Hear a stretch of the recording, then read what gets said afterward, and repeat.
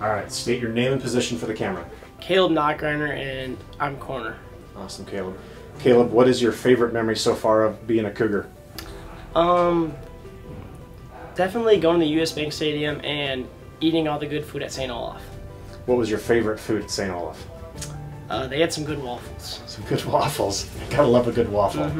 What game are you looking forward to most this year, your senior year? Definitely North. Yeah? Big rivals. Always a game, regardless of what's going down. Any pregame rituals that we should know about? Not really, just get good sleep.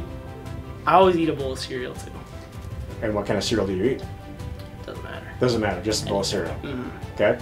If you were to talk to some of those little boys that are going to watch you play football this fall and give them an idea of what it's like to be a Cougar football player, what would you tell them?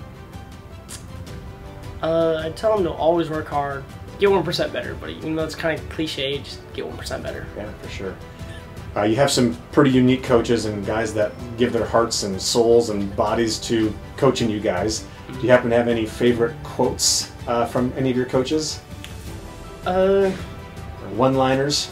Not really. Just always Coach Dean yelling, "What are you doing?" or just yelling at teammates and stuff. Yeah. Yeah, Coach. You never have to guess what Coach Dean is thinking about, right? Awesome, dude. Thanks for being here.